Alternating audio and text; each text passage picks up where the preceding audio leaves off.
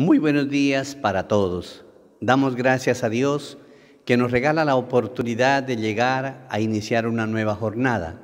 Este saludo desde el Dicasterio del Desarrollo Humano Integral.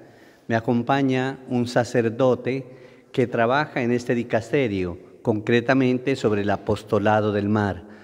Su nombre...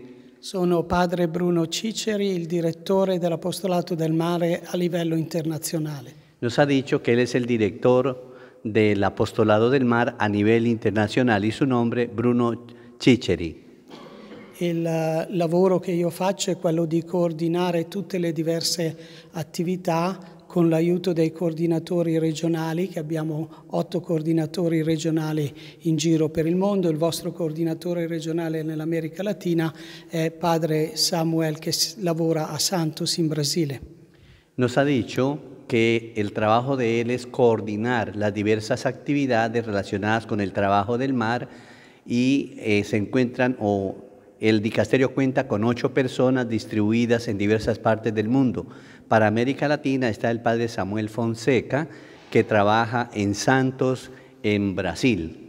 E adesso la cosa più importante che dobbiamo celebrare è l'anno prossimo il centenario della fondazione dell'Apostolato del Mare, che è nato a Glasgow il 4 ottobre 1920.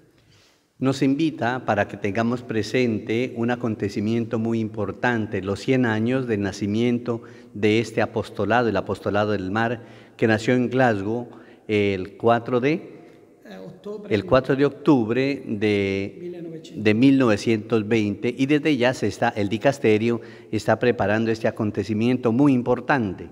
E quindi voglio invitarvi tutti a venire a Glasgow perché insieme guarderemo alla storia passata, vedremo com'è il presente, quello che stiamo facendo, ma soprattutto guarderemo avanti e pianificheremo il futuro per continuare ad essere a servizio dei marittimi, dei pescatori e delle loro famiglie.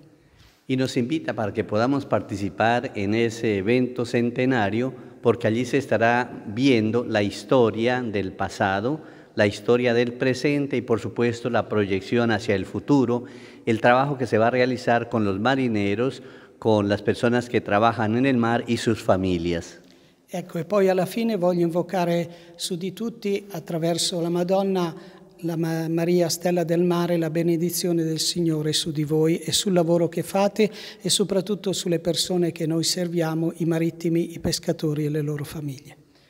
Él nos invita para que nos acojamos al amparo de la Santísima Virgen María como estrella del mar y que tengamos presente a todas las personas que trabajan en los barcos, los marineros, los pescadores y a sus familias. Coloquemos pues este proyecto, esta celebración bajo la protección de la Santísima Virgen María y la bendición de Dios Todopoderoso, Padre, Hijo y Espíritu Santo descienda sobre todos. Una feliz jornada para todos. Muchas gracias.